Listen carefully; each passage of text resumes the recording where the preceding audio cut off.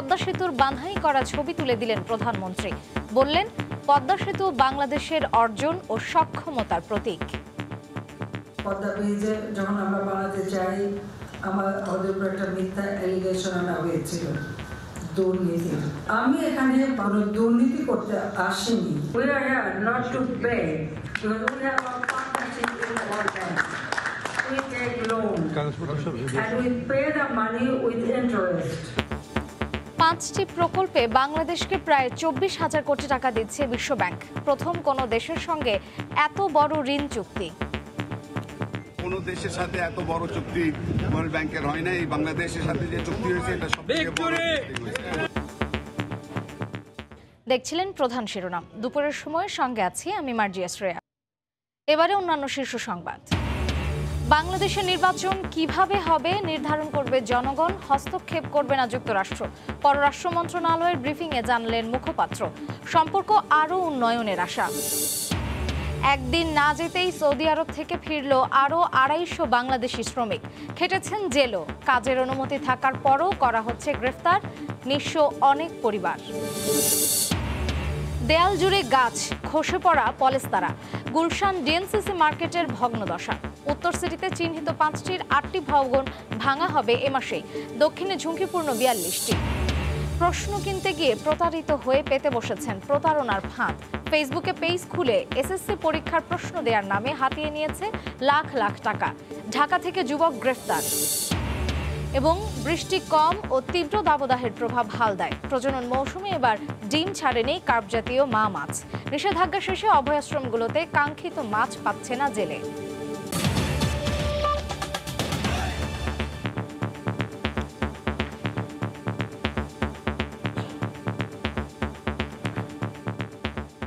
দুর্নীতির অভিযোগ তুলে পদ্মা সেতুর অর্থায়ন থেকে সরে আসা বিশ্বব্যাংকই বাংলাদেশকে 5টি প্রকল্পে দিচ্ছে প্রায় 24,000 কোটি টাকা। যুক্তরাষ্ট্রের ওয়াশিংটন ডিসিতে প্রধানমন্ত্রী শেখ হাসিনার উপস্থিতিতে এ চুক্তি সই হয়। পদ্মা সেতুর মতো গুরুত্বপূর্ণ প্রকল্পে বাইরের চাপে দুর্নীতির অভিযোগ এনে বিশ্বব্যাংক অর্থায়ন বন্ধ করায় হতাশা ব্যক্ত করেন শেখ হাসিনা। পরে সংস্থাটির প্রেসিডেন্টের হাতে তুলে দেন পদ্মা সেতুর একটি বাঁধাই করা ছবি। এর আগে সেখানে বিশ্বব্যাংক বাংলাদেশ সম্পর্কের 50 বছর পূর্তি অনুষ্ঠানে যোগ দেন তিনি। ওয়াশিংটন ডিসি থেকে লস্কর আল মামুন ও দস্তগীর জাহাঙ্গীরকে সঙ্গে নিয়ে হাসানুজ্জামান সাকির রিপোর্ট। স্বপ্নের পদ্মা সেতু নির্মাণে কথিত দুর্নীতির অভিযোগ তুলে অর্থায়ন বন্ধ করে সরে গিয়েছিল তাবৎ বিশ্বের মোড়ল সংস্থা বিশ্বব্যাংক। নিজেদের টাকায় সেই সেতু শেষতক নির্মাণ করে বিশ্বকে সক্ষমতার জানান দিয়েছে বাংলাদেশ। সম্পর্কের 50 বছর পূর্তিতে এবার সেই বিশ্ব ব্যাংকই বড় অঙ্কের ঋণ সহায়তার প্যাকেজ ঘোষণা দিল বাংলাদেশের জন্য। সোমবার স্থানীয় সময় দুপুরে ওয়াশিংটনে বিশ্বব্যাংকের সদর দপ্তরে সিহাতা সম্মেলন কক্ষে নির্বাহী পরিচালক পর্ষদের সঙ্গে বৈঠকে অংশ নেন সরকার প্রধান। সেখানে বাংলাদেশ কখনো ঋণের ফাঁদে পা দেয়নি সাফ জানান শেখ হাসিনা। তিনি বলেন, বাইরের চাপে বিশ্বব্যাংকের পদ্মা সেতুর অর্থায়ন বন্ধ করার বিষয়টি ভীষণ হতাশাব্যঞ্জক। এ সময় সংস্থাটির প্রেসিডেন্ট ডেভিড ম্যালপাসের হাতে পদ্মা সেতুর বাঁধাই করা একটি ছবি সদর দপ্তরে প্রদর্শনের অনুরোধ করে তা হস্তান্তর করেন সরকার প্রধান। এরপর বিশ্বব্যাংক সদর দপ্তরের প্রিস্টন অডিটোরিয়ামে বিশ্বব্যাংক বাংলাদেশ অংশীদারিত্বের 50 বছরের প্রতিফলন শীর্ষক প্লেনারি সেশনে বক্তব্য দেন প্রধানমন্ত্রী। 5টি প্রকল্প বাস্তবায়নে বাংলাদেশ ও বিশ্বব্যাংকের মধ্যে প্রায় 24,000 কোটি টাকার চুক্তি সই হয়। তিনি বলেন, নিজেদের টাকায় পদ্মা সেতু নির্মাণের দৃষ্টান্ত বাংলাদেশের অর্জন ও সক্ষমতার প্রতীক। পদ্মা ব্রিজে যখন আমরা বানাতে চাই, আমাদের উপর একটা মিথ্যা অ্যালিগেশন আনা হয়েছিল, দুর্নীতি, ফলস অ্যালিগেশন।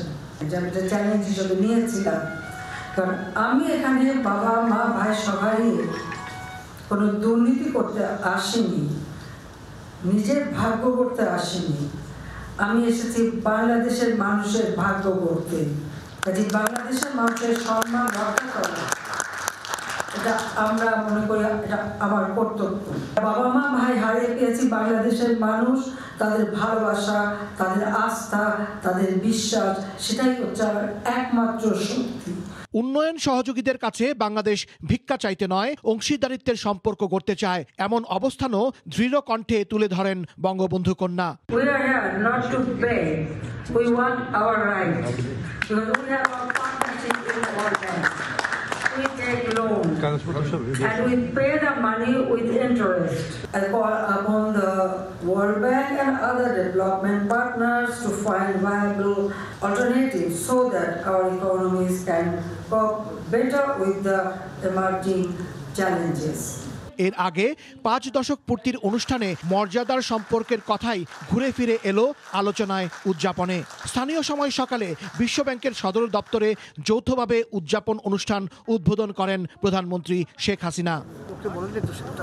সেখানে আলোকচিত্র প্রদর্শনীতে খোদ আমেরিকার রাজধানীর বুকে সংস্থাটির দেয়ালে ফুটিয়ে তোলা হয়েছে বাংলাদেশের উন্নয়নের গল্প। বিশ্বব্যাংকের বোর্ড সদস্যদের নিয়ে ঘুরে ঘুরে পরিদর্শন করেন সরকার প্রধান। ছিল দেশীয় সংস্কৃতিতে জাঁকজমক উপস্থাপনা। একগুচ্ছ কর্মসূচিতে অংশগ্রহণ শেষে দুপুরে সদর দপ্তর থেকে বেরিয়ে হোটেল রিচ কার্লটনে ফিরে যান প্রধানমন্ত্রী। স্থানীয় সময় সোমবার সকালে প্রধানমন্ত্রী শেখ হাসিনা বিশ্বব্যাংকের সঙ্গে বাংলাদেশের সম্পর্কের 50 বছর পূর্তির একটি অনুষ্ঠানে যোগ দিতে সংস্থাটির এই প্রধান কার্যালয়ে প্রবেশ করেন।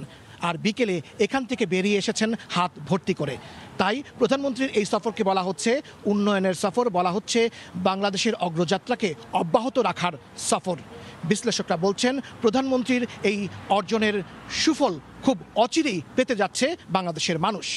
হাসানুজ্জামান সাকি, সময় সংবাদ, বিশ্বব্যাংকের প্রধান কার্যালয়, ওয়াশিংটন ডিসি। এদিকে এই প্রথম কোনো দেশের সঙ্গে এত বড় ঋণ চুক্তি করল বিশ্বব্যাংক। এ কথা জানিয়ে প্রধানমন্ত্রীর বেসরকারি শিল্প ও বিনিয়োগ উপদেষ্টা সালমান এফ রহমান বলেন, বাংলাদেশ উন্নয়ন সহযোগীদের নিয়ে আরও সামনে এগিয়ে যাবে। এছাড়া বাংলাদেশের সঙ্গে বিশ্বব্যাংকের অর্থ সহায়তার চুক্তিতে উচ্ছ্বসিত প্রবাসীরাও। হাসানুজ্জামান সাকির আরও একটি রিপোর্ট। প্রধানমন্ত্রী শেখ হাসিনা এবার যখন যুক্তরাষ্ট্রের মাটিতে পা রাখেন, তার আগের দিনই বিশ্বব্যাংক বাংলাদেশকে 13,000 কোটি টাকার ঋণ অনুমোদন করে। সোমবার তা গিয়ে দাঁড়ায় প্রায় 2.25 বিলিয়ন মার্কিন ডলার বা প্রায় 24,000 কোটি টাকায়। এ বিষয়ে বিশ্বব্যাংকের সঙ্গে বাংলাদেশের একটি চুক্তি সই হয়। বাংলাদেশ ও সংস্থাটির 2 প্রতিনিধি চুক্তিতে স্বাক্ষর করেন। এ সময় প্রধানমন্ত্রী শেখ হাসিনা ও বিশ্বব্যাংকের প্রেসিডেন্ট ডেভিড ম্যালপাস উপস্থিত ছিলেন। বিশ্বব্যাংকের ঋণ সহায়তা পাওয়া প্রকল্পগুলো হলো পূর্ব দক্ষিণ এশিয়ায় পরিবহন ও বাণিজ্য সংযোগ ত্বরান্বিত করতে বাংলাদেশের জন্য 753 মিলিয়ন, টেকসই ক্ষুদ্র ব্যবসায় এবং পরিবেশ বিষয়ে টেকসই উন্নয়নে 250 মিলিয়ন করে 500 মিলিয়ন, স্থিতিশীল অবকাঠামো নির্মাণ এবং সবুজায়ন ও জলবায়ু সহনশীল উন্নয়ন 2টি প্রকল্পে 1 বিলিয়ন মার্কিন ডলার। পরে প্রধানমন্ত্রীর বেসরকারি শিল্প ও বিনিয়োগ উপদেষ্টা সালমান এফ রহমান বলেন, এটি বিশ্বব্যাংকের দেওয়া একক কোনো দেশের জন্য সবচেয়ে বড় ঋণ। সবথেকে ভালো খবর হলো যে মাননীয় প্রধানমন্ত্রী পদ্মা সেতুর পেন্টিংটা ওয়ার্ল্ড ব্যাংকের প্রেসিডেন্টকে উপহার দিচ্ছেন। এটাই হলো আমাদের জন্য আজকে সব থেকে ভালো কাজ উনি যেটা করেছেন। চুক্তি খুব ভালো হয়েছে, সিঙ্গেল লার্জেস্ট। ওরা বলেছে কোনো দেশের সাথে এত বড় চুক্তি ওয়ার্ল্ড ব্যাংকের হয় না। এই বাংলাদেশের সাথে যে চুক্তি হয়েছে এটা সব থেকে বড়। এদিকে বিশ্বব্যাংক বাংলাদেশকে বিপুল পরিমাণের এই ঋণ দেওয়ায় উচ্ছ্বাস প্রকাশ করেছেন প্রবাসীরা। উৎফুল্ল, আনন্দিত আমরা প্রবাসী যারা এখানে আছি। আজকে বাংলাদেশের প্রধানমন্ত্রী, সফল প্রধানমন্ত্রী বাংলাদেশের জন্য বিরাট একটা অর্জন নিয়ে গেলেন। বিশ্বব্যাংকের এই ঋণ সহায়তা দেওয়ার খবরে প্রবাসীরা যেমন উচ্ছ্বাস প্রকাশ করেন, তেমনি আনন্দময় অভিব্যক্তি দেখা যায় প্রধানমন্ত্রী শেখ হাসিনার চোখে মুখে। বিশ্বব্যাংকের প্রধান কার্যালয় থেকে বেরিয়ে তাই নিরাপত্তার তোয়াক্কা না করেই সরকার প্রধান দলীয় নেতাকর্মীদের কাছে গিয়ে তাদের অভিনন্দনের জবাব দেন। হাসানুজ্জামান সাকি, সময় সংবাদ, বিশ্বব্যাংক প্রধান কার্যালয়, ওয়াশিংটন ডিসি। পরিবেশ, জলবায়ু, যোগাযোগ অবকাঠামোর পাশাপাশি ক্ষুদ্র শিল্পের বিকাশে 5টি প্রকল্পে প্রায় 24,000 কোটি টাকা বাংলাদেশকে দেওয়ার ঘোষণা দিল বিশ্বব্যাংক। 5টি প্রকল্পের বিস্তারিত দেবাশিস রায়ের ডেস্ক রিপোর্টে। বিশ্বব্যাংক সদর দপ্তরে কোনো দেশ নিয়ে এত বড় আয়োজন এর আগে দেখেনি ওয়াশিংটন।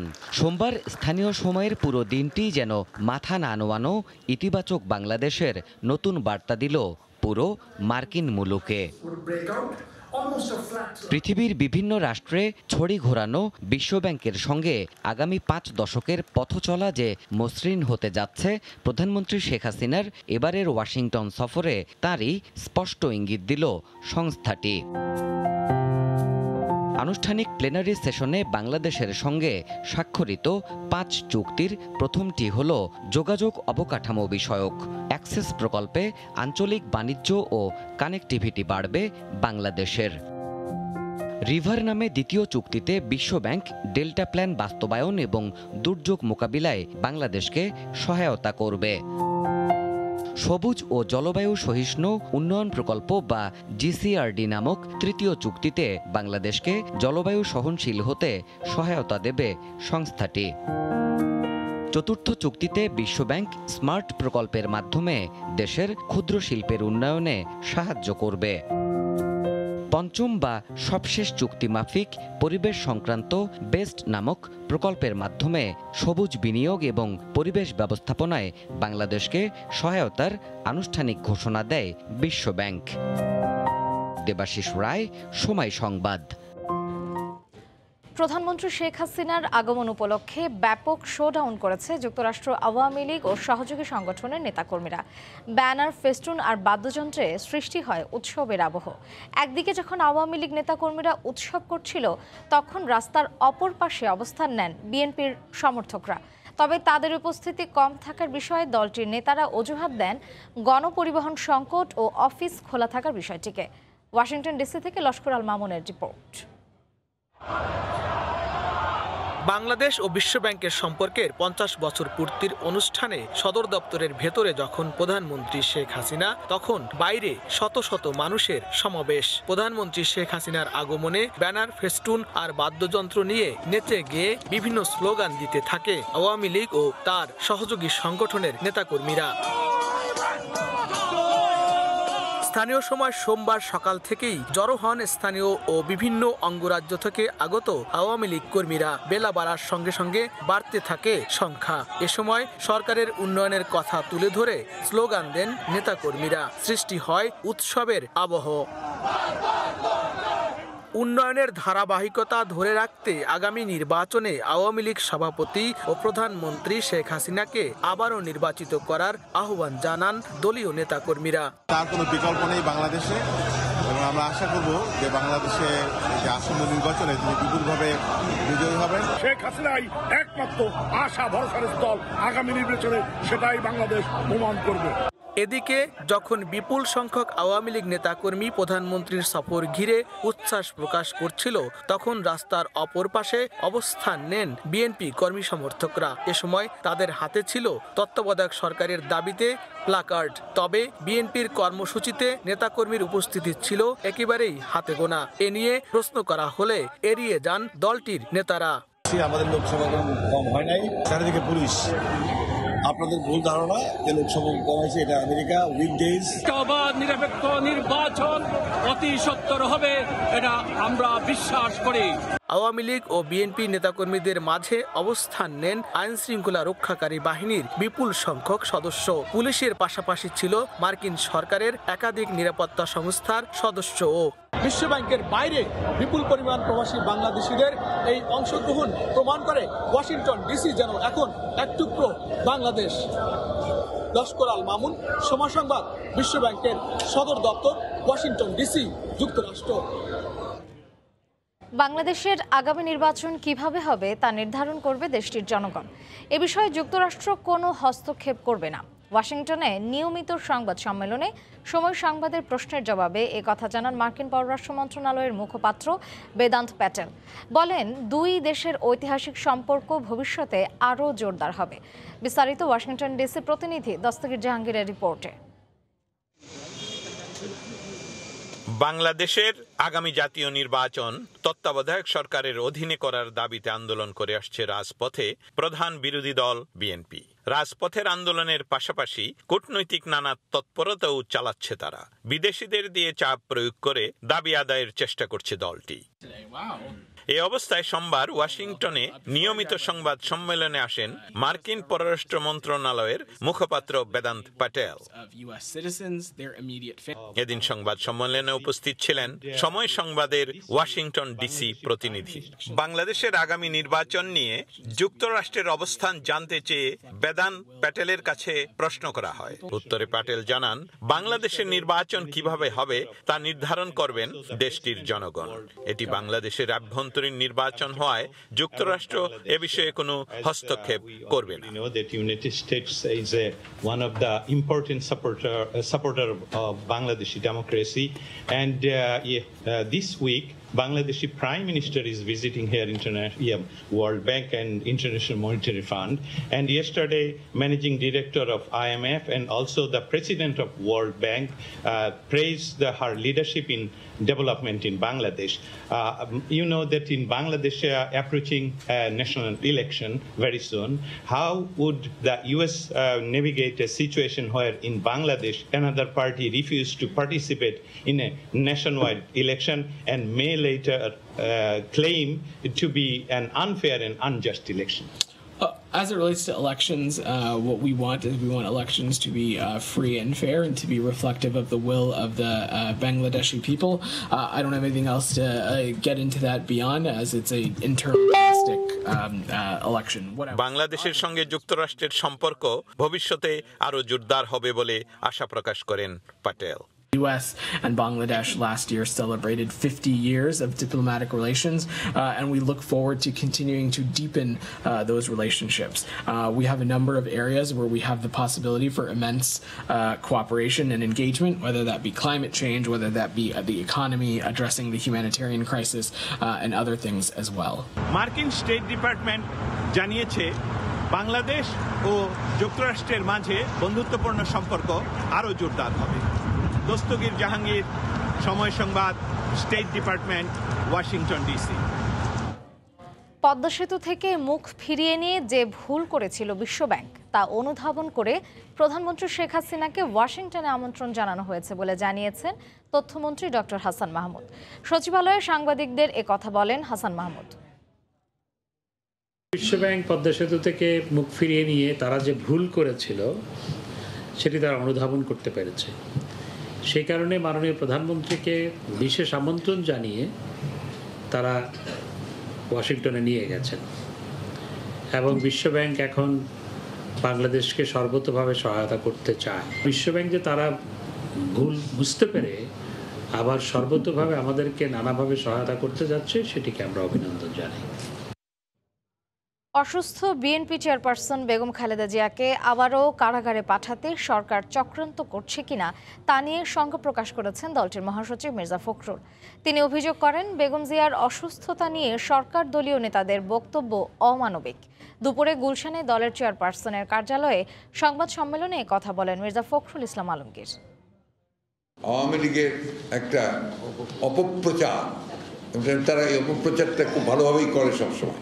এই ধরনের কথাবার্তা বলে অমানবিক একটা আচরণ করছেন তারা। তিনি খুব জটিল কিছু রোগে ভুগছেন, সুতরাং এর পরেও যদি তারা এই সমস্ত কথাবার্তাগুলো বলে, কথা বলার অর্থই হচ্ছে তারা আবারও কোনো গভীর চক্রান্ত করছে, যে চক্রান্তের মধ্যে দিয়ে দেশনেত্রীকে তারা আবার কারাগারে নিতে পারে কিনা, সেই ধরনের একটা পরিকল্পনা চক্রান্ত তারা করছে কিনা, সেভাবে আমাদেরকে চিন্তা করতে হবে। ঝুঁকিপূর্ণ মার্কেট ইস্যুতে এবার কঠোর হচ্ছে উত্তর সিটি কর্পোরেশন। চলতি মাসেই ভেঙে ফেলা হবে ডিএনসিসি কাঁচা মার্কেট, কারওয়ান বাজার সহ সংস্থাটির নিয়ন্ত্রণাধীন 5টি মার্কেটের পরিত্যক্ত 8টি ভবন। এর সিদ্ধান্তকে সাধুবাদ জানালেও বিকল্প ব্যবস্থার দাবি দোকান মালিকদের। ভবন নির্মাণের ক্ষেত্রে নগর কর্তৃপক্ষকে নিরাপদ, স্বাস্থ্যসম্মত ও জনবান্ধব নীতি অবলম্বনের পরামর্শ বিশেষজ্ঞের। উমর ফারুকের ছবিতে রাশেদ বাপ্পির রিপোর্ট। দেয়াল জুড়ে গাছ আর শেকড়ের রাজত্ব এবং খসে পড়া পলেস্তরা দেখে আপাত দৃষ্টিতে ভবনটিকে শত বছরের পুরনো কোনো ঐতিহ্য মনে হওয়া দোষের কিছু নয়। তবে অবিশ্বাস হলেও সত্যি, এটি রাজধানীর অন্যতম অভিজাত এলাকা গুলশান ডিএনসিসি মার্কেটের ভবন, যেটি অনেক বছর আগেই ঘোষণা করা হয়েছে পরিত্যক্ত। জীবনের ঝুঁকি নিয়ে এখনও ভবনটিতে চলছে বাণিজ্যিক কার্যক্রম। কিন্তু কেন? নামটি তার কাঁচা বাজার হলেও স্থাপনাটি সম্পূর্ণ পাকা। অন্য যে কোনো ভবনের থেকে এর আছে স্বতন্ত্র এক বৈশিষ্ট্য, আর তা হলো এখানে গোপন নেই কোনো কিছুই। নির্মাণে ব্যবহৃত প্রতিটি সামগ্রী এখানে প্রকাশ্য। ইট সিমেন্টের পাশাপাশি ভেতরকার রডও বেরিয়ে আছে শক্তপোক্ত কংক্রিটের ফাঁক গলে। গুলশান ডিএনসিসি কাঁচা বাজারের বর্তমান অবস্থা আরও স্পষ্ট করে মাথার উপরের লোহার এই খাঁচা। খসে পড়া পলেস্তরা থেকে রক্ষা পেতে নিজ উদ্যোগে খাঁচা বসিয়েছেন অনেক ব্যবসায়ী। ব্যতিক্রম নয় কারওয়ান বাজারও। পুরো রাজধানীবাসীর নিত্যপণ্যের যোগান দেয়া বাজারটির 4টি ভবন নড়বড়ে, অথচ এখনও জীবনের ঝুঁকি নিয়ে চলছে বেচাকেনা। বয়সে খুব বেশি পুরনো না হওয়া সত্ত্বেও ভবনগুলোর জরাজীর্ণ অবস্থার জন্য নির্মাণকালীন অনিয়মকে দুষছেন ব্যবসায়ীরা। মার্কেট ভাঙে পড়বে, এই তো কমন ফ্যাক্টর ইন বাংলাদেশ। আপনি যে আসছেন আমার ইন্টারভিউ নিচ্ছেন, আপনিও কিন্তু একটা রিস্কে আছেন না, কারণ আপনার এটা দরকার, তাই আপনি আসছেন। এই যে আমার উপরে আমার নিজের নিরাপত্তার জন্য কিছু করে রাখছি, ওই উপরে দেখেন একটা নেট দিয়ে রাখছি আর কি। এই রড সিমেন্ট সব বের হয়ে গেছে, এতে তো বাজারে সচেতন কাস্টমারও কম আসে। আমি নিজেও দিন ভুক্তভোগী দোতলা উঠতে যাই পড়ে গেছিলাম, মানে আস্তর খুলে পড়ছিল। সম্প্রতি রাজধানীর কয়েকটি মার্কেটে দুর্ঘটনার পর ডিএনসিসি কাঁচা বাজার, কারওয়ান বাজার সহ নিজেদের নিয়ন্ত্রণাধীন 5টি মার্কেটের 8টি ভবন ভেঙে ফেলার উদ্যোগ নিয়েছে ঢাকা উত্তর সিটি কর্পোরেশন। পরিকল্পনা বাস্তবায়নে দেওয়া হয়েছে ম্যাজিস্ট্রেট নিয়োগ। 1 মাসের মধ্যেই এসব ভবন ভেঙে নতুন বহুতল ভবন নির্মাণের পরিকল্পনা সংস্থাটির। সিটি কর্পোরেশনের প্ল্যান আছে যে এই জায়গাগুলো, পরিত্যক্ত জায়গাগুলোতে নতুন ভবন করে যারা ব্যবসায়ী আছেন এখানে, যারা বৈধ ব্যবসায়ী, যাদের বরাদ্দ আছে তাদেরকে আমরা বরাদ্দ দিব। তবে নতুন ভবন নির্মাণের ক্ষেত্রে সিটি কর্পোরেশনকে ব্যবসায়িক মানসিকতা পরিহার করে জননিরাপত্তার বিষয়টিকে প্রাধান্য দেওয়ার পরামর্শ বিশেষজ্ঞের। প্রয়োজনে প্রতিযোগিতামূলকভাবে হলেও একদম আদর্শ সকল ধরনের কমপ্লায়েন্স, আলো বাতাসের সকল সুবিধা এবং ক্রেতা এবং বিক্রেতার স্বার্থ এবং নিরাপত্তার সুরক্ষা নিশ্চিত করা হয়। এর আগে ঢাকা উত্তর সিটি কর্পোরেশনের 43টি মার্কেটের মধ্যে 20টিকে ঝুঁকিপূর্ণ হিসেবে চিহ্নিত করা হয়। এর মধ্যে 8টি ভবনের অবস্থা অতি নাজুক। রাশেদ বাপ্পি, সময় সংবাদ, ঢাকা। এই মুহূর্তে রাজধানীর কারওয়ান বাজারে আছেন রিপোর্টার রাশেদ বাপ্পি। সরাসরি চলে যাচ্ছি তার কাছে। রাজধানীর কারওয়ান বাজারে ভবন ধসে বহু হতাহতের আশঙ্কা। হুট করে গণমাধ্যমে যদি এমন খবর আসে তবে খুব বেশি আতঙ্কিত হওয়ার কি কিছু আছে?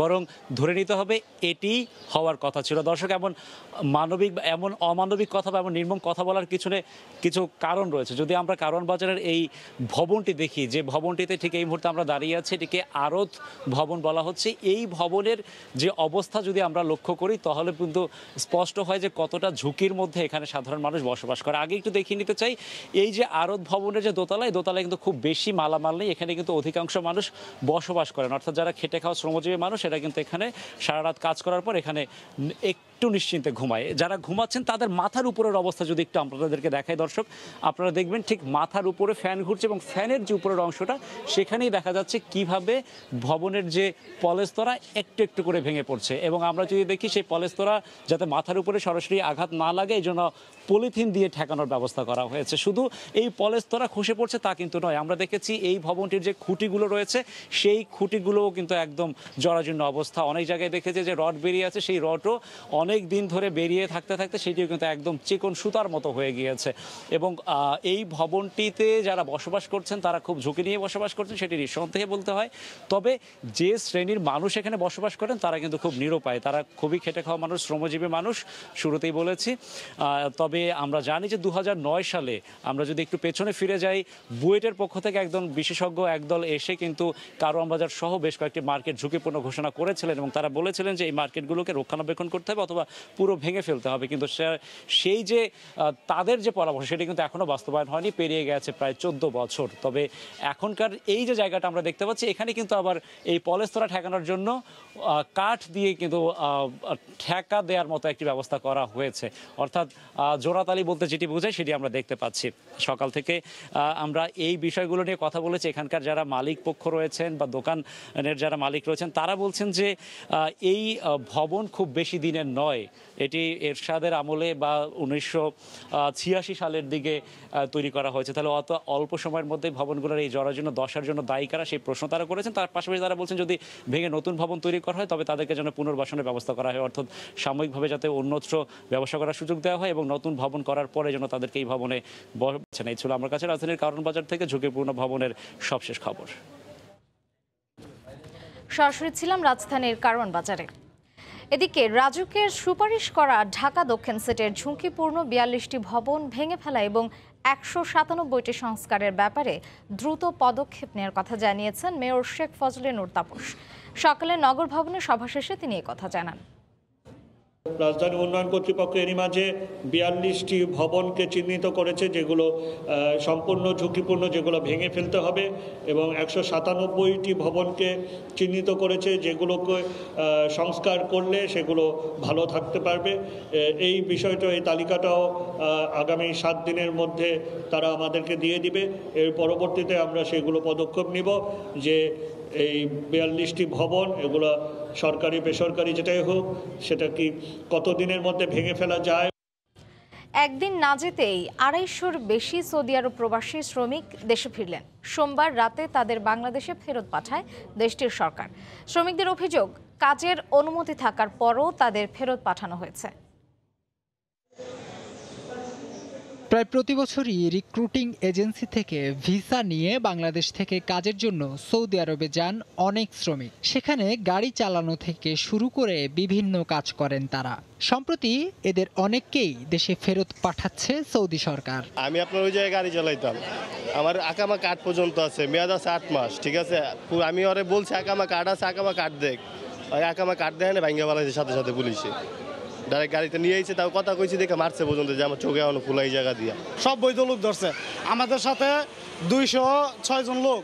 এখানে 80% লোকের আকামা সব কিছু বৈধতা আছে, তারপরে ওরা অ্যারেস্ট করছে, কোনো কিছু দেখে না, আকামা দেখছে বাংলাদেশে। প্রবাসীদের অভিযোগ, হঠাৎ করেই সৌদি পুলিশ তল্লাশি চালিয়ে কাগজপত্র ও কাজের অনুমতি থাকার পরও আটক করছে তাদের। এ অবস্থায় বিভিন্ন মেয়াদে কারাবাস শেষে সোমবার সৌদি আরব থেকে আসা 2টি ফ্লাইটে দেশে ফেরেন প্রায় 2 শতাধিক শ্রমিক। জেল কাটছে 21-22 দিন, খাইতেও দেয়নি ঠিক মতন। বাংলাদেশে এম্বাসি একবার আসে, আইসা বলছে যে ঠিক আছে তোমাদের দেখা যাচ্ছে, এর পরবর্তী তার দেখে না। মাত্র 2 মাস কাজ করছে।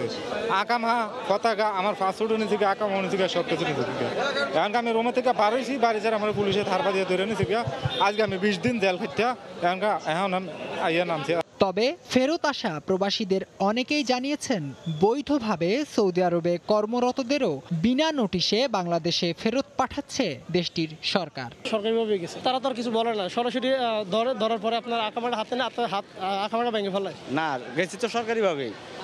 সরকারিভাবে গেলে একটা কোম্পানি একটা লোক যদি ছাঁটাই করে, এর 1 মাস আগে বলে, অথবা যে তোর কোম্পানি লোক কোনা দূতাবাস জানবে। প্রবাসীদের স্বার্থ রক্ষায় সরকারের হস্তক্ষেপ চেয়েছেন ফেরত আসা শ্রমিকরা।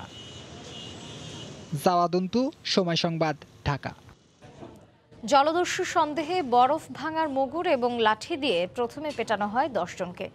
ঘটনা ধামাচাপা দিতে 10 জনকেই কোল্ড স্টোরেজে আটকে রেখে ট্রলারটি ডুবিয়ে দেওয়া হয় সাগরে।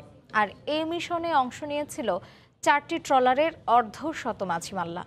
অবশ্য তার আগে সাগরের ট্রলার লক্ষ্য করে 3 ঘন্টা গুলিও চালানো হয়। মামলায় গ্রেফতার 3 আসামির জবানবন্দির পাশাপাশি স্বজনদের মাধ্যমে বের হয়ে এসেছে চাঞ্চল্যকর তথ্য। মোহাম্মদ ফরাজের ক্যামেরায় সুজাউদ্দিন রুবেলের রিপোর্ট। ট্রলারে 10 জনের মরদেহ উদ্ধারের মামলায় 5 দিনের রিমান্ড শেষে আদালতে আনা হয় আসামি বাইট্টা কামাল ও করিম শিকদারকে। করিম শিকদার জবানবন্দি না দিলেও রাজি হন বাইট্টা কামাল। সোমবার বিকেলে কক্সবাজার সিনিয়র জুডিশিয়াল ম্যাজিস্ট্রেট আদালতে প্রায় 3 ঘন্টা জবানবন্দি দেন তিনি। আদালত প্রাঙ্গণে বাইট্টা কামালকে দেখার জন্য ছুটে আসে তার পরিবারের সদস্যরা। আর ঘটনার দিন সাগরে কি ঘটেছিল সময় সংবাদকে তার বর্ণনা দেন আসামি বাইট্টা কামালের মেয়ে। ঘেরাও করার পরে গুলি চালাইছে 3 ঘন্টা ধরে। তারপর গুলির আঘাতে একজন লাক্ষজল বলে না, লাক্ষজলের বুটের মধ্যে একটা মানুষ মারা গেছে। ট্রলারে 10 জনের মরদেহ উদ্ধারের ঘটনায় এই পর্যন্ত 5 জনকে গ্রেপ্তার করেছে পুলিশ। এরই মধ্যে মামলার 2 আসামি ফজল কাদের ও আবু তৈয়ব 164 ধারায় স্বীকারোক্তিমূলক জবানবন্দি দিয়েছেন। মামলার তদন্তকারী কর্মকর্তা জানান, নানা বিষয় নিয়ে তদন্ত চলমান রয়েছে। তদন্ত চলমান, রিমান্ডের বিষয়টা তো আসলে এখন এই মুহূর্তে বিভিন্ন রকম অ্যাঙ্গেল থেকে জিনিস আসছে। প্রাথমিক বিষয়টা অ্যাকচুয়ালি এখনো খোলাসা করে বলা যাচ্ছে না। অতিরিক্ত পুলিশ সুপার জানিয়েছেন, হত্যাকাণ্ডের প্রতিটি বিষয় বিবেচনায় নিয়ে তদন্ত করা হচ্ছে। পুলিশের যে প্রথাগত পদ্ধতি আছে সেটি আমরা অ্যাপ্লাই করছি, পাশাপাশি আমরা টেকনোলজি বেসড ইনফরমেশন সেটিও আমরা কিন্তু করছি। ট্রলারে 10 জনের মরদেহ উদ্ধারের ঘটনায় গেল 25 এপ্রিল এজাহার নামীয় 4 জন এবং অজ্ঞাতনামা আরও 50 থেকে 60 জনকে আসামি করে মামলা করেন নিহত ট্রলার মালিক শামসুল আলমের স্ত্রী রোকেয়া বেগম। সুজাউদ্দিন রুবেল, সময় সংবাদ, কক্সবাজার। প্রশ্ন কিনতে গিয়ে প্রতারিত হয়ে প্রতারণার ফাঁদ পেতে বসেছেন নোয়াখালীর যুবক হিমেল। ফেসবুকে পেজ খুলে এসএসসি পরীক্ষায় প্রশ্ন দেওয়ার কথা বলে হাতিয়ে নিয়েছেন লাখ লাখ টাকা। ঢাকা থেকে অভিযুক্তকে গ্রেফতার করেছে সিআইডি। শিক্ষা বোর্ড বলছে, পরীক্ষা শুরুর মাত্র 25 মিনিট আগে প্রশ্নের সেট নির্ধারিত হয়, তাই প্রশ্ন ফাঁস সম্ভব নয়। মুস্তাকিম হিমেল, বয়স মাত্র 22। নোয়াখালীর এই যুবকের সামাজিক যোগাযোগ মাধ্যমে ভিন্ন ভিন্ন নামে 5টি আইডি আছে বেশ কয়েকটি ফেসবুক পেজও। এসবের আড়ালে তার প্রধান কাজ পরীক্ষার প্রশ্ন ফাঁসের গুজব ছড়ানো। চলমান এসএসসি পরীক্ষায় প্রশ্ন দেওয়ার কথা বলে এসএসসি 2023 নামের একটি গ্রুপে পোস্ট দিয়ে জনপ্রতি 1500 টাকা করে নেন। পরীক্ষার দিন সকালে প্রশ্ন দেওয়ার কথা থাকলেও টাকা পেয়েই ব্লক করে দেন সংশ্লিষ্ট আইডি। সোমবার রাজধানীর গুলশান থেকে হিমেলকে গ্রেফতারের পর সিআইডি জানায়, পরীক্ষার প্রশ্ন কিনতে টাকা দিয়ে প্রতারিত হয়ে নিজেই প্রতারণায় জড়িয়ে পড়েন। প্রশ্ন ফাঁসের প্রতারণার শিকার হয়েছে এবং শিকার হওয়ার পরে তার ভিতরে একটু আগ্রহ জন্য আর কি, এবং তার বয়স তো খুব বেশি না, কিন্তু এই লাইনে সে এক্সপার্ট। বিসিএস, প্রাথমিক বিদ্যালয়ের শিক্ষক নিয়োগ সহ বিভিন্ন প্রতিদ্বন্দ্বিতামূলক পরীক্ষার সময় পেজের নাম আপডেট করে 3 বছর ধরে কয়েকশো মানুষের সঙ্গে প্রতারণা করে আসছেন। ওর যেটা পেলাম আমরা 5টা ফেসবুক আইডি আছে এবং প্রত্যেকটা ফেসবুক আইডির এগেইনস্ট আবার পেজ রয়েছে। তো এই পেজের এটা চরিত্রটা হলো কি, এখন হয়তো এই যে অল কোশ্চেন্স বোর্ড, তারপরে আপনার প্রশ্ন আউট, এরকম নামেই করছে। এটা আবার যখন সামনে কোনো বিসিএস পরীক্ষা হবে অথবা অন্য কোনো কম্পিটিটিভ এক্সাম হবে তখন আবার অন্য নামে হয়ে যাবে। আন্তঃশিক্ষা বোর্ড বলছে, পরীক্ষার মাত্র 25 মিনিট আগে প্রশ্নপত্রের সেট নির্ধারিত হয়, তাই পরীক্ষার রাতে বা সকালে প্রশ্ন ফাঁসের সুযোগ নেই। সেট কোড SMS এর মাধ্যমে পরীক্ষা শুরুর 25 মিনিট আগে যায়। দ্যাট ইজ ততক্ষণে পরীক্ষার্থীরা কেন্দ্রে পৌঁছে গেছে, তারপরে সেট কোডটা যায়, তারপরে সেই প্রশ্নের প্যাকেট খোলা হয়, সেই প্যাকেট খুলে তারপরে রুমে রুমে বিতরণ করা হয়। তার আগ পর্যন্ত কোনো পরীক্ষার্থী, কোনো অভিভাবক বা কারোরই পক্ষে প্রশ্ন ফাঁসের কোনো সুযোগ নেই। চলমান এসএসসি পরীক্ষায় গুজব ছড়ানোর অভিযোগে বগুড়া ও রংপুর সহ বিভিন্ন স্থান থেকে 8 জনকে গ্রেফতার করেছে আইনশৃঙ্খলা বাহিনী। গুজব সৃষ্টিকারী প্রতারকদের ফাঁদে পা না দেওয়ার পরামর্শ বোর্ড কর্মকর্তাদের। শাকির আহমেদ, সময় সংবাদ, ঢাকা। দুর্নীতি বিরোধী বঙ্গবন্ধুর দেয়া ভাষণ স্কুল, কলেজ ও বিশ্ববিদ্যালয়ের সিলেবাসে অন্তর্ভুক্ত করতে রুল দিয়েছেন হাইকোর্ট। বিচারপতি মোহাম্মদ নজরুল ইসলাম তালুকদার ও বিচারপতি মোহাম্মদ শওকত আলী চৌধুরীর হাইকোর্ট বেঞ্চ স্বপ্রণোদিত হয়ে রুল জারি করেন। পাশাপাশি দুর্নীতি বিরোধী ভাষণগুলো অডিও ভিডিও সহ 30 দিনের মধ্যে আদালতে দাখিল করতে বলা হয়েছে। এর আগে হাইকোর্ট বলেন, দুর্নীতির বিরুদ্ধে হার্ড লাইনে যেতে হবে। বিচার বিভাগ, গণমাধ্যমের একার পক্ষে দুর্নীতি রোধ করা সম্ভব নয়। এ সময় বেঞ্চের সিনিয়র বিচারপতি আক্ষেপ করে বলেন, কানাডার বেগমপাড়া সুইচ ব্যাংকে টাকা পাচারকারীদের তথ্য এখনো পাওয়া যায়নি। 2010 সালে কুমিল্লা সদরে কলেজ শিক্ষক সুজন হত্যা মামলায় 6 জনকে মৃত্যুদণ্ড দিয়েছেন আদালত। তাদের মধ্যে 3 আসামি পলাতক রয়েছে। রায়ে বাদীপক্ষ সন্তুষ্ট হলেও উচ্চ আদালতে আপিল করার কথা জানিয়েছে আসামি পক্ষ। বাহার রায়হানের ছবিতে ইশতিয়াক আহমেদের রিপোর্ট। মঙ্গলবার সকালে অতিরিক্ত জেলা ও দায়রা জজ আদালত 5-এ হাজির করা হয় শিক্ষক সুজন হত্যার আসামিদের। 15 জন সাক্ষীর সাক্ষ্য গ্রহণ বিশ্লেষণ করে 8 জনের মধ্যে 6 জন আসামিকে মৃত্যুদণ্ডাদেশ দেন বিচারক জাহাঙ্গীর হোসেন। বাকি 2 জনের অপরাধ প্রমাণ না হওয়ায় তাদের বেকসুর খালাস দেওয়া হয়।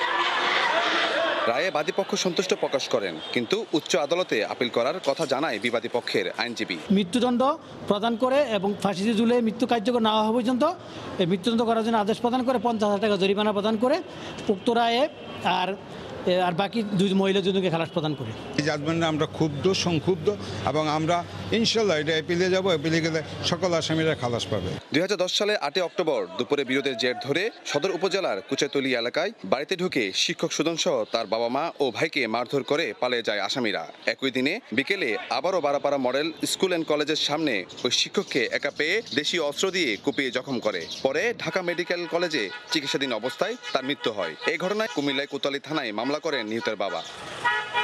ইশতিয়াক আহমেদ, সময় সংবাদ, কুমিল্লা। নাটোরের সমাবেশে স্লোগান দেয়া নিয়ে সংঘর্ষে জড়ালো আওয়ামী লীগের দুপক্ষ। এতে বেশ কয়েকজন আহত হয়েছেন। দুপুরে শহরের কান্দিভিটুয়া এলাকায় জেলা আওয়ামী লীগের কার্যালয়ে স্মার্ট কর্নারের উদ্বোধন করেন দলটির নির্বাচনী পরিচালনা কমিটির কো-চেয়ারম্যান কবির বিন আনোয়ার। এরপর সেখানে সমাবেশ চলাকালে স্লোগান দেয়া নিয়ে নাটোর 2 আসনের সংসদ সদস্য শফিকুল ইসলাম শিমুল ও জেলা আওয়ামী লীগের সাধারণ সম্পাদক শরীফুল ইসলামের সমর্থকদের মধ্যে বাগবিতণ্ডা হয়। এরই জেরে লাঠি সোটা নিয়ে সংঘর্ষে জড়িয়ে পড়েন তারা। ভাঙচুর করা হয় সমাবেশের চেয়ার। পরে পুলিশ গিয়ে পরিস্থিতি নিয়ন্ত্রণে আনে। নিউ মার্কেটে আগুনের ঘটনায় উদ্ধার কাজে অংশ নিয়ে প্রশংসায় ভাসেন পুলিশের বেশ কিছু সদস্য। 33 সদস্যকে কাজের স্বীকৃতি জানালো পুলিশ বাহিনী। এ সময় ডিএমপি কমিশনার বলেন, মানবিক কাজে অন্যান্য সদস্যদের উৎসাহিত করতে এ সম্মাননা। ভেজা শরীর, চোখে মুখে ক্লান্তির ছাপ, তবুও কাঁধে কাপড়ের বস্তা নিরাপদ স্থানে সরিয়ে নিচ্ছেন পুলিশ সদস্যরা। 15 এপ্রিল নিউ মার্কেটের আগুনের ঘটনায় প্রায় 33 পুলিশ সদস্য মালামাল বের করে নিরাপদ স্থানে সরিয়ে নেওয়ার কাজে ব্যবসায়ীদের সহযোগিতা করেন। যেসব ছবি ছড়িয়ে পড়ে সোশ্যাল মিডিয়া থেকে সর্বত্র। মঙ্গলবার রাজারবাগ পুলিশ লাইন্সে বাহিনীর সদস্যদের মানবিক কাজের স্বীকৃতি স্বরূপ সম্মাননা তুলে দেন পুলিশ কমিশনার খন্দকার গোলাম ফারুক। পুরস্কার পেয়ে তারা জানান, ফায়ার সার্ভিসের সঙ্গে জীবনের ঝুঁকি নিয়ে উদ্ধার অভিযানে অংশ নেন তারাও। আমাদের দ্বারা যতটুকু সম্ভব আমরা ব্যবসায়ীদের উপকার করার চেষ্টা করছি। আমাদের ইউনিটের সকল ঊর্ধ্বতন অফিসার আমাদেরকে সবসময় ব্রিফিং করত যে মানবিক দিক সম্বন্ধে। মূলত সেখান থেকে উদ্বুদ্ধ হয়ে আমাদের দ্বারা যতটুকু সম্ভব হয়েছে আমরা আমাদের সর্বোচ্চ চেষ্টা করছি। অনুষ্ঠানে কমিশনার বলেন, পুলিশ সদস্যরা তাদের দায়িত্বই পালন করেছেন, তবুও তাদের উৎসাহিত করার জন্য এই আয়োজন।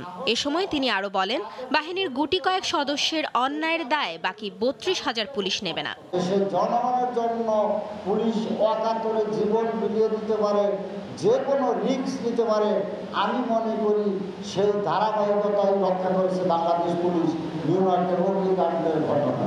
এই ইউনিফর্ম পরে এমন কোনো কাজ করবে না যারা আমার এই 32,000 পুলিশের গায়ে সামান্যতম কাটা লাগাইতে পারে। ইউনিফর্মের সম্মান রক্ষায় পুলিশের সব সদস্যকে আরো সচেতন হওয়ার আহ্বানও জানান তিনি। মাইমুনা হায়দার চৌধুরী, সময় সংবাদ, ঢাকা।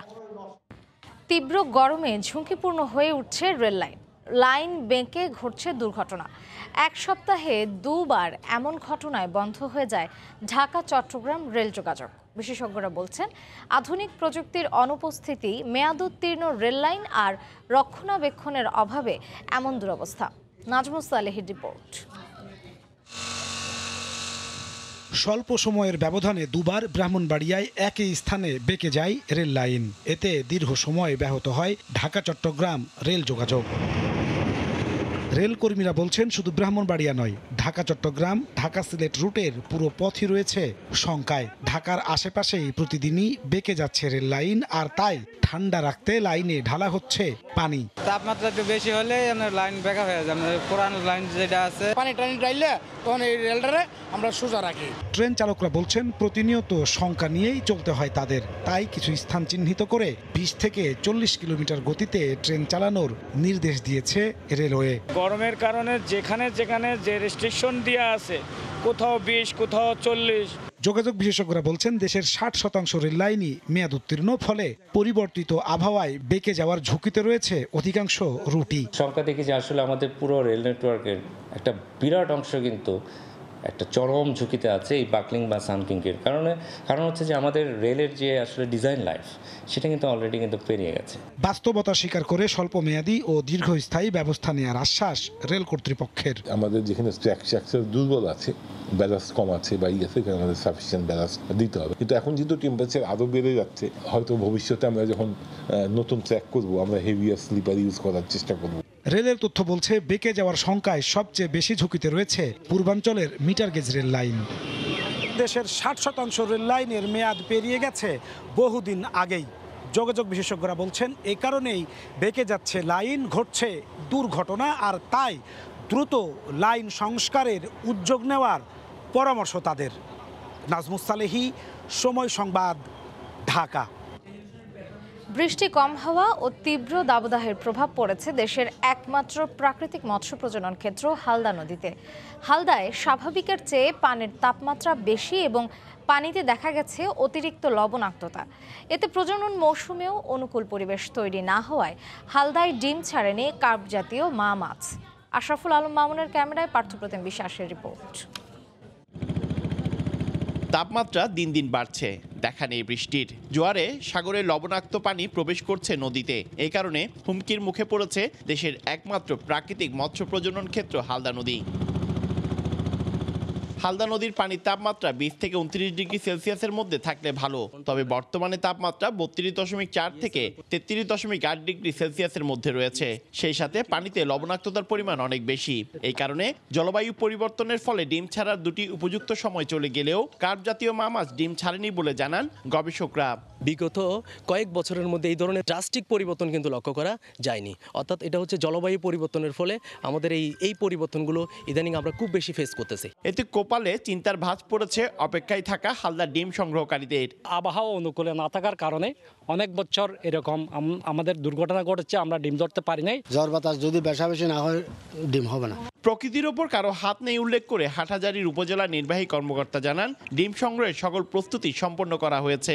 ডিম সংগ্রহকারীদের সাথে যোগাযোগ, তাদেরকে মোটিভেট করা, তাদেরকে প্রস্তুত করা, তারপরে হ্যাচারি ম্যানেজমেন্টের যে বিশেষ যে বিষয়গুলি আছে, আমরা পুরোপুরি হ্যাচারিটাকে প্রস্তুত রাখা, এই কাজগুলি যে কাজগুলি আমাদের হাতে আছে সেই কাজগুলো আমরা করেছি। পর্যাপ্ত বৃষ্টিপাত হলে আগামী 4 মে থেকে 8 মে, 16 থেকে 22 মে, 1 থেকে 6 জুন, 16 থেকে 19 জুন মা মাছের ডিম ছাড়ার সম্ভাবনা রয়েছে। দেশের একমাত্র প্রাকৃতিক মৎস্য প্রজনন ক্ষেত্র হালদাপাড়ের মানুষের একমাত্র চাওয়া এই মুহূর্তে বৃষ্টি হলে নদীর পানির লবণাক্ততা যেমন কমে আসবে, তেমনি মা মাছের ডিম ছাড়ার জন্য অনুকূল পরিবেশ সৃষ্টি হবে বলে ধারণা মৎস্য আহরণকারীদের। হালদাপাড় থেকে পার্থপ্রতিম বিশ্বাস, সময় সংবাদ, চট্টগ্রাম। ভয়াবহ ধূলিঝড়ের কবলে যুক্তরাষ্ট্রের ইলিনয় অঙ্গরাজ্য। ঝড়ের কারণে দুর্ঘটনার শিকার হয় 60টি গাড়ি। নিহত হয়েছেন 6 জন, আহত হয়েছেন বেশ কয়েকজন। যান চলাচল বন্ধ থাকায় দেখা দেয় তীব্র যানজট। একের পর এক প্রাকৃতিক দুর্যোগের কবলে যুক্তরাষ্ট্র। টেক্সাস ও ফ্লোরিডা অঙ্গরাজ্যে টর্নেডোর আঘাতের রেশ কাটতে না কাটতেই এবার শক্তিশালী ধূলিঝড়ের কবলে ইলিনয় অঙ্গরাজ্য। স্থানীয় সময় সোমবার সকালে অঞ্চলটির ওপর দিয়ে চলা ঝড়ের কারণে বিপাকে পড়েন গাড়ি চালকরা। ধূলিঝড়ের কারণে একসঙ্গে দুর্ঘটনার কবলে পড়ে প্রায় 60টি গাড়ি। পরে রাস্তার পাশে দুমড়ে মুচড়ে পড়ে থাকতে দেখা যায় বহু যানবাহনকে। ভয়াবহ এ দুর্ঘটনায় হতাহত হয়েছেন অনেকে। কয়েক ঘন্টার জন্য বন্ধ হয়ে যায় যান চলাচল। পরে উদ্ধার অভিযান শুরু করে স্থানীয় পুলিশ। হতাহতদের উদ্ধারের পাশাপাশি ক্ষতিগ্রস্ত গাড়ি সরিয়ে স্বাভাবিক করা হয় যান চলাচল। স্থানীয় কর্তৃপক্ষের ধারণা, ঝড়ের সময় প্রথমে একটি ট্রাকে আগুন ধরে গেলে পেছনের গাড়িগুলোর একটির সঙ্গে আরেকটির ধাক্কা লাগে। তবে কিভাবে আগুনের সূত্রপাত সে বিষয়ে পরিষ্কার কিছুই জানা যায়নি। আহতদের মধ্যে অনেকের অবস্থা আশঙ্কাজনক। এদিকে শক্তিশালী টর্নেডোর তাণ্ডবের পর এখনও বিপর্যস্ত যুক্তরাষ্ট্রের ভার্জিনিয়া, ফ্লোরিডা ও টেক্সাস অঙ্গরাজ্য। ঝড়ের একদিন পার হলেও স্বাভাবিক হয়নি পরিস্থিতি। গাছপালা ভেঙে পড়ায় ক্ষতিগ্রস্ত হয়েছে বিভিন্ন ভবন ও যানবাহন। অনেক জায়গায় বন্ধ রয়েছে সড়ক যোগাযোগ। রবিউল ইসলাম আওলাদ, সময় সংবাদ। শীতপ্রধান সুইডেনে বসন্তের বার্তা নিয়ে সৌন্দর্য ছড়াচ্ছে চেরি ফুল। স্টকহোমের সিটি সেন্টারে চেরি ফুলের বাগানকে কেন্দ্র করে উৎসবে মেতেছেন স্থানীয় সহ বিভিন্ন দেশ থেকে আসা পর্যটকরা। সুইডেন থেকে শফিউল আলমের রিপোর্ট। শীত প্রধান দেশ সুইডেন বেশিরভাগ সময় বরফে আচ্ছাদিত থাকে। বসন্ত শুরুর এই সময়টাতে তাপমাত্রাও থাকে শূন্যের কোটায়। তবে কনকনে এমন শীতেও মুগ্ধতা ছড়াচ্ছে ক্ষণিকের ফোঁটা সাদা গোলাপি চেরি ফুল। সুইডেনে মার্চের শেষ এবং এপ্রিলের প্রথম দিকে স্বর্গীয় সৌন্দর্য নিয়ে আবির্ভাব ঘটে মুগ্ধতা ছড়ানো চেরি ফুলের। তবে এবছর কিছুটা দেরিতেই এসেছে চেরি। স্থানীয় সহ বিদেশি পর্যটকরা সারা বছর অপেক্ষায় থাকেন এই সময়টির জন্য। চেরি ফুলের সৌন্দর্য উপভোগ করার পাশাপাশি অনেকেই স্মরণীয় করে রাখেন ক্ষণিকের এই সুন্দর মুহূর্তটি। খুবই ভালো লাগতেছে, ছবিটা উঠাইতেছি, এটা অন্যরকম একটা ফিলিং। আমরা আসি প্রতিবার, কিন্তু এই চেরি ব্লসম দেখতে পারি না, এবার পারছি, অনেক ভালো লাগছে। আমরা পরিবার নিয়ে আসছি, খুব সুন্দর লাগতেছে, বাচ্চাদেরকে নিয়ে আসছি, সবাই মিলে এখানে দেখতে পাচ্ছেন, অনেক ভালো লাগছে আর কি এসে এখানে। দেরিতে হলেও সুইডেনের ঋতুরাজ বসন্তের আগমনী বার্তা নিয়ে হাজির সাদা গোলাপি চেরি ফুল। এই উৎসবকে ঘিরে স্থানীয় সহ প্রবাসীরা মেতেছেন উন্মাদনায়। শফিউল আলম, সময় সংবাদ, সুইডেন। খেলার খবর। শ্রীলঙ্কায় হারানো মুকুট ফিরে পেতে চায় বাংলাদেশ।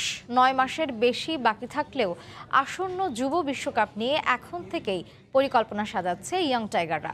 টুর্নামেন্টের আগের সিরিজগুলোতে ব্যক্তিগত স্কিল উন্নয়নেও বেশ মনোযোগী যুবারা। চিত্ত জেথা ভয় শূন্য, উচ্চ জেথা শির, 22 গজে বাংলার আগামী সম্ভাবনা। কলিগুলো ফুল হয়ে ফুটল বলে। ক্যারিবিয়ান দ্বীপপুঞ্জের সবশেষ যুব বিশ্বকাপ টাইগারদের কেটেছে দুঃস্বপ্নের মতো। নতুন উদ্যমে তাই নতুন স্লোগানে এগিয়ে যাওয়া চাই, চলছে তারই প্রস্তুতি। লঙ্কান কন্ডিশনের কথা মাথায় রেখে দলে স্পিনিং অলরাউন্ডারের আধিক্য, দল নিয়ে তাই নির্ভার দলপতি। স্পিন উইকেটে খেলার তো আমরা সবাই অভ্যস্ত, কারণ ঢাকা আমরা যেখানেই খেলা হয় সবই তো স্পিন উইকেটই ম্যাক্সিমাম। এবং আমি মনে করছি যে আমরা যদি স্পিন আমরা যেহেতু অনেক ভালো করতে পারছি, পেসও আমরা ট্রাই করছি যতটুকু ভালো করা যায় আর কি। শিরোপা তো অবশ্যই আমরা চোখ রাখছি, কারণ ওটা সবার জন্য ওটা অনেক হেল্প করবে। তবে শুধু শিরোপা পুনরুদ্ধারই নয়, অনূর্ধ্ব 19 ক্যাটাগরি যুবাদের জন্য নিজেদের স্কিল উন্নতিরও বড় মঞ্চ। তাই তো স্টুয়ার্ট ল, ওয়াসিম জাফরের কাছ থেকে যতটা সম্ভব শিখতে চান ইয়াং টাইগাররা।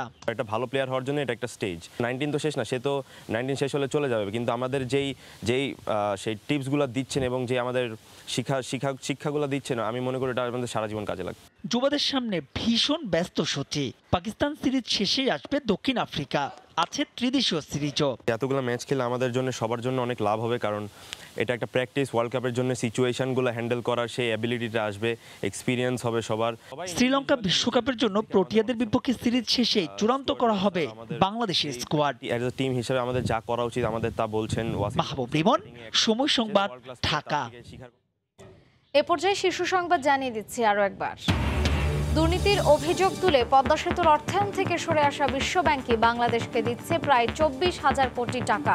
ওয়াশিংটনের সম্পর্কের 50 বছর পূর্তি আয়োজনের প্রধানমন্ত্রী।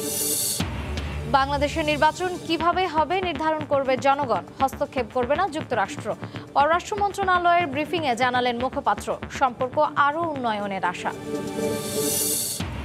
এবং একদিন না যেতেই সৌদি আরব থেকে ফিরল আরও 250 বাংলাদেশি শ্রমিক। খেটেছেন জেলও, কাজের অনুমতি থাকার পরও করা হচ্ছে গ্রেফতার নিঃস্ব অনেক পরিবার।